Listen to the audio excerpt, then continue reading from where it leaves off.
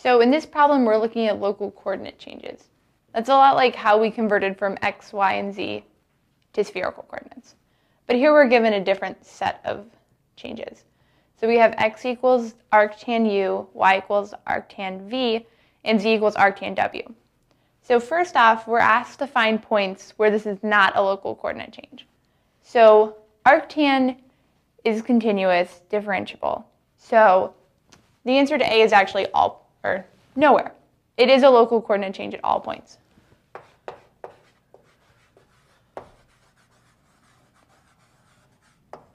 So now let's look at B. So for points where it is a local coordinate change, everywhere, as we just decided, we want to find an expression for the volume element, dv. So remember, to find this, we want to take the absolute value of the determinant of this matrix. So first off, I have my x, y, and z. And then I have partial derivatives with respect to u, v, and w. So first let's do arctan u. The derivative with respect to u is going to be 1 over u squared plus 1. And then for v and w, it just acts like a constant. And then the derivative of a constant is going to be 0.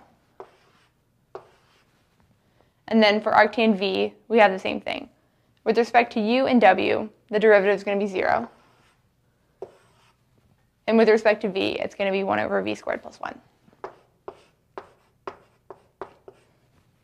Likewise for arctan w. 0, 0, and 1 over w squared plus 1.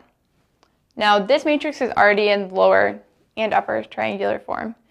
So to take the determinant, we just need to multiply the entries on the main diagonal, which is here.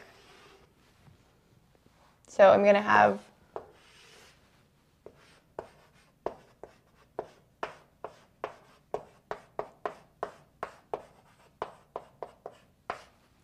1 over u squared plus 1 times v squared plus 1 times w squared plus 1.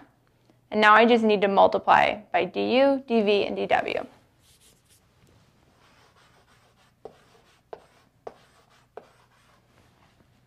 And that's my answer.